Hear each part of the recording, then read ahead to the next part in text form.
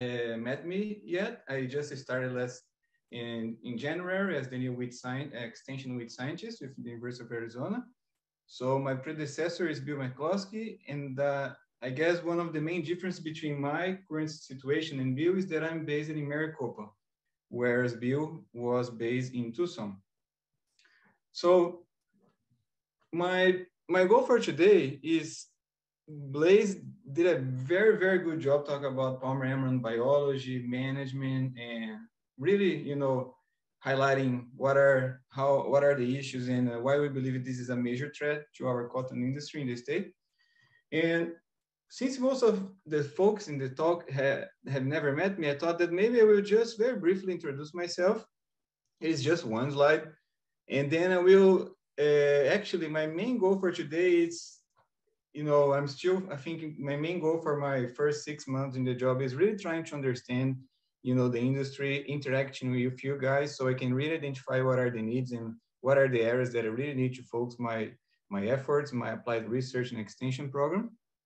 And then at the end, I will just briefly make some considerations about some of, not hot topics, but some of the challenges and issues that we have been listening a lot that might be some extra words for us to start thinking and planning ahead for this year. So very briefly, I'm from Brazil. I got my bachelor's in agronomy, and in 2019, in 2015, actually, I came to the United States for my PhD. So I got my PhD in agronomy with focus in wheat science at the University of Florida. And actually, was at the University of Florida that I started my being exposure, my exposure and being exposed to wheat science. So I did an internship with the Brent Sellers at a range cattle research and education center in Florida. We were looking at integrated wheat management in perennial grass pastures and rangelands. And that gave me the opportunity to come back and do my PhD in the same field. We were looking at invasive perennial grass management in Bahia grass pastures. And I also I guess I forgot to say before that, I did my master's in sugarcane production in Brazil, looking at herbicide selectivity for different planting systems. And then right after my PhD, I got a very nice experience. It was a very cool experience, but it gave me the opportunity to work a little bit more closely with our annual row crops. I was in Wisconsin, at the University of Wisconsin. I did mainly working with weed management in silage corn, alfalfa, and cool season grass pastures as well. Now, last year, I was a University of California Cooperative and Extension Farm Advisor in the San Joaquin Valley. So it was a great experience for me to be, being a little bit more transition from the academic world to some of more real world interactions with growers and developing more applied research. And I do have I will not pretend that I'm a cotton expert at this point. But I'm planning to get there very quickly. But I just want to say I had a 1 year, one growing season experience with cotton in the San Joaquin Valley. And it was actually the Hazera hybrid, one of the main planted cultivars there. So a very different weed management program. We do not have as all those herbicide traits that we do have availability here in Arizona. So, like I said, I guess for me, one of my main goals during my first year is to really identify and understand what are the main challenges, what are the weed science and weed management related issues that I should focus. And I hope that I can actually get a lot of one-on-one interaction with you guys this year and see and being exposure to all those different problems throughout the state. And the other thing that it would really help me if you guys could please do it. And there is no hard feelings if nobody does it, but it's just would be very helpful for me. I know that you guys are always, how can I say, you have lots of requests for service during the year. So that will be another one. I try to make it a little bit less painful and easier. It should take 5 to 7 minutes. It's all multiple questions. And the way that you can access the survey, it's, if you can see my screen right now, if you have a smartphone, just open the camera of your smartphone, point to this QR code here on the bottom right corner, and it should something should pop up in your screen. You click on that little icon, and then it will, automatically open a link, and you can just click on the squares for the multiple choice questions. And I'm also planning to use the survey that many of you have already done at the beginning of the year with Peter's past loss program. So that would be just a complement, because I do have some different questions. So with that being said, I do have some ideas and things that I believe that will probably be necessary to work. And the number one, probably not just for cotton, but in general for my program, one area that I really plan to put some effort is to work with herbicide resistance management. And what I mean by that, so number one, it's how can we properly manage our fields where we do already have the presence of herbicide resistant weeds, but maybe even more importantly is what can we do to delay the onset of new cases of herbicide resistance, and how can we also delay the spread of the cases that we have identified. And that's one of the things that I'm already working with Blaze.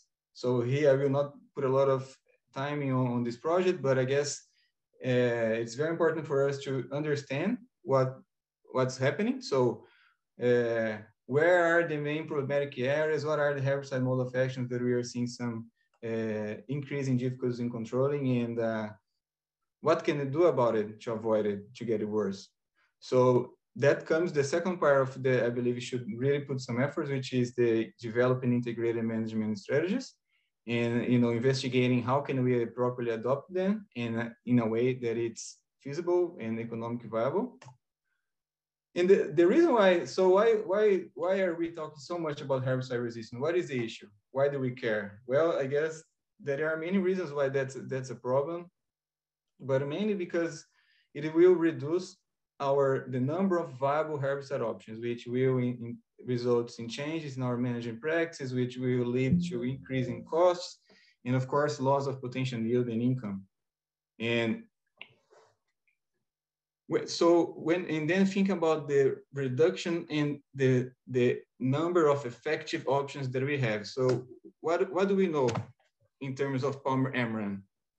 So every time I just looked this morning, so it keeps increasing, but as of February 2022, that's not, so across the United States, we have populations of Palmer Amaranth that have been identified with resistance to 9 different modes of action.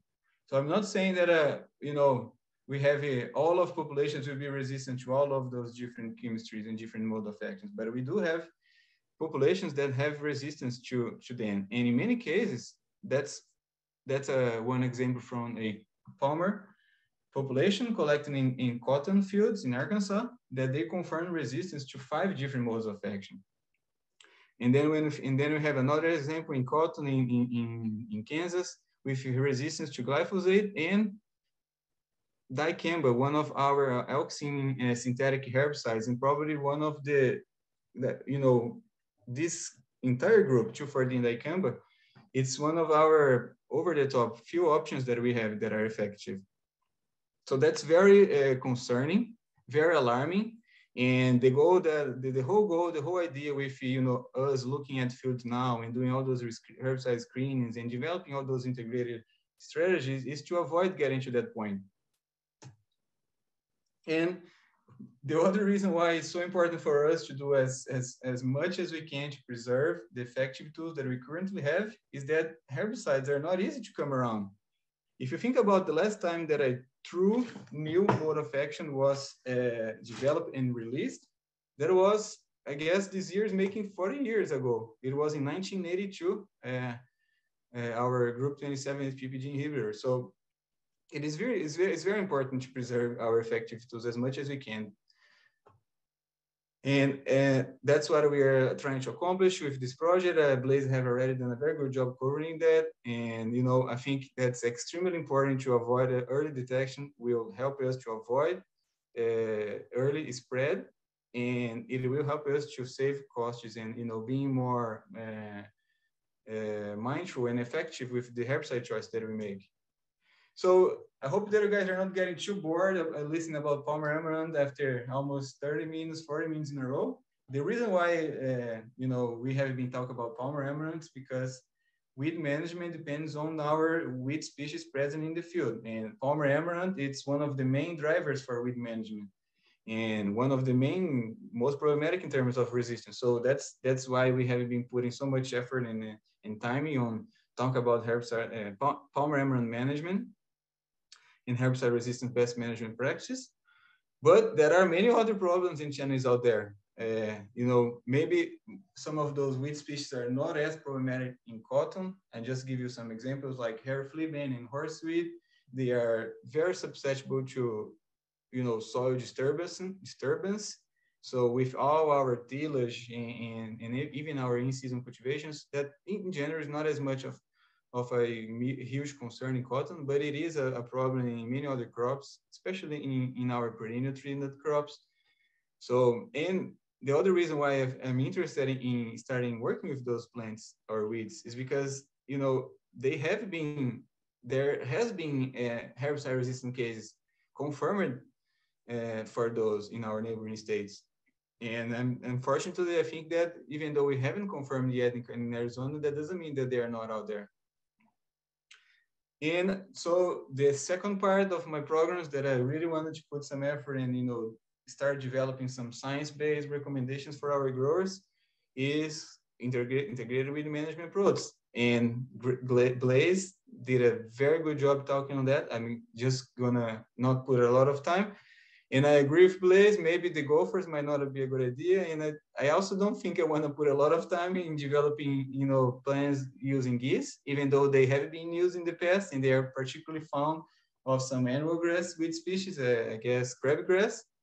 Really, we need to think about how can we best, you know, combine, how can we help our chemical program, which it's our carrying most of the weight, but how can we help our chemical program with some of those other possible strategies?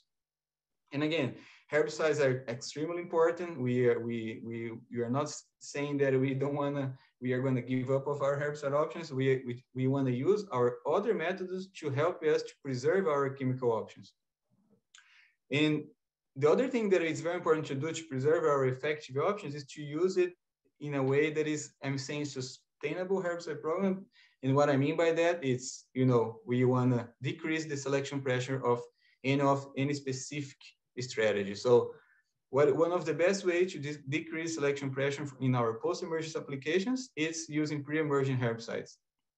That link that I put, and, you know, the main benefits, herbicide resistance, sometimes it sounds a little bit complicated, but it's not that complicated. It's all a numbers game.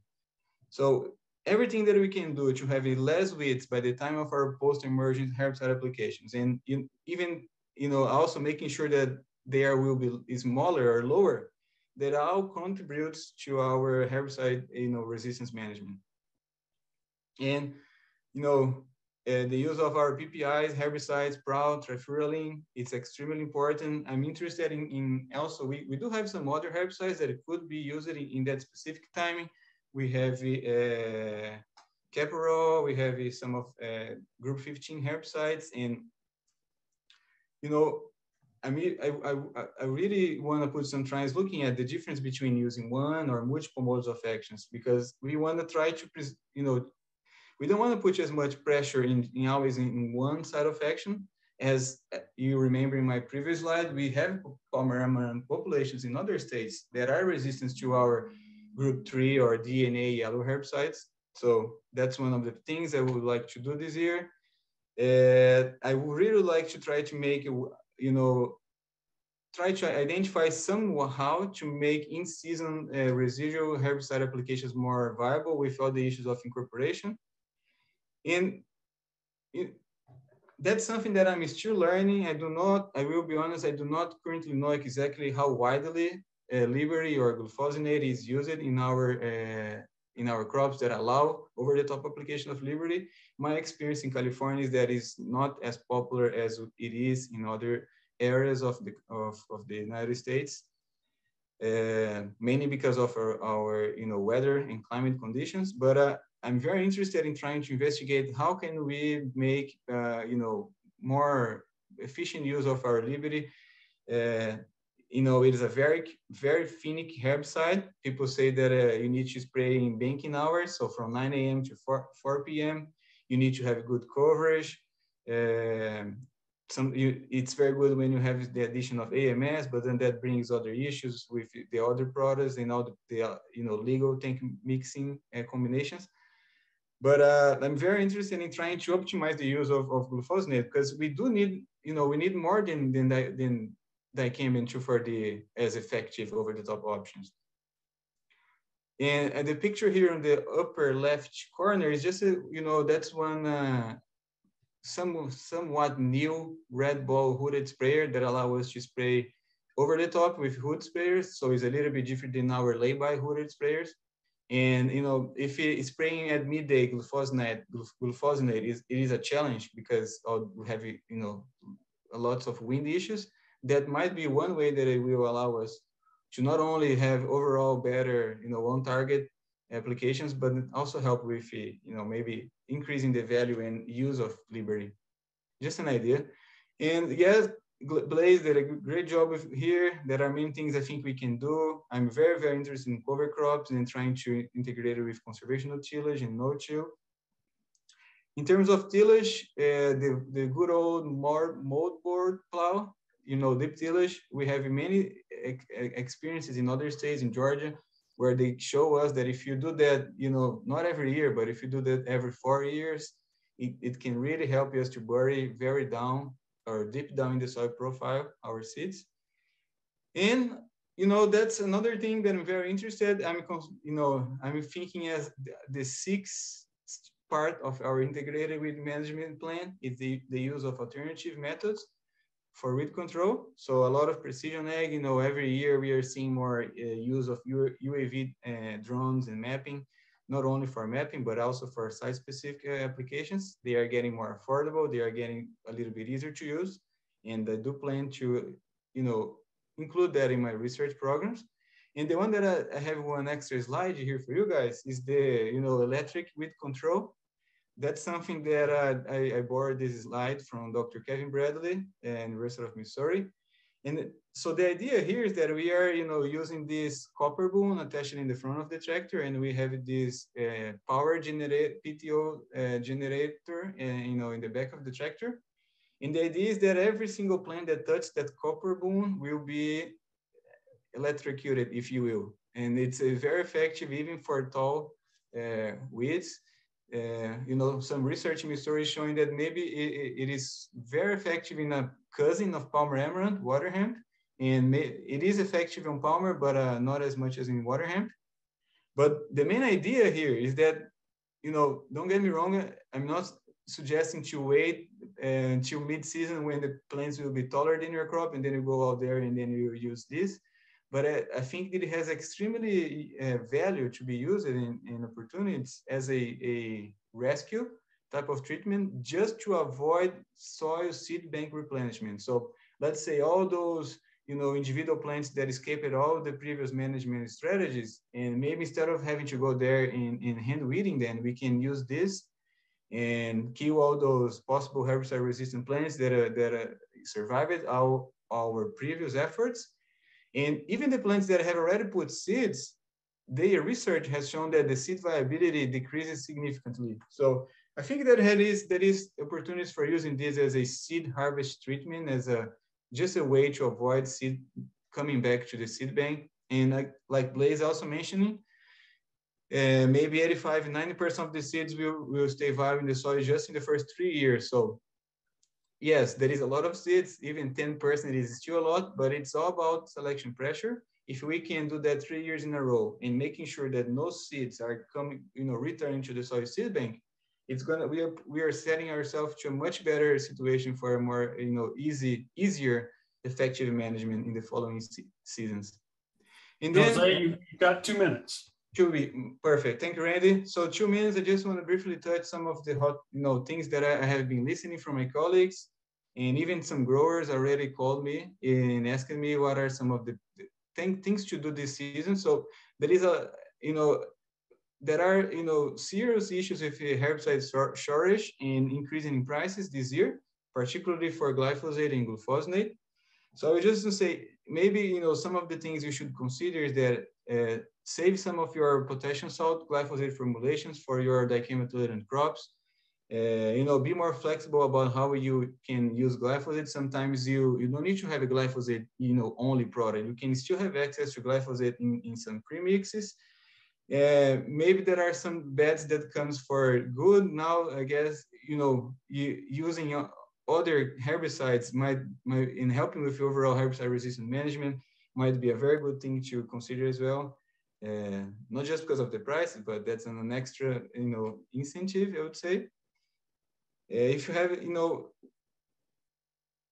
consider other herbicides. If you have issue, glyphosate was your main herbicide for controlling your grasses, maybe you have some other options in cotton. You can use our group 1 herbicides, Selectimax, Post, or Fusilade.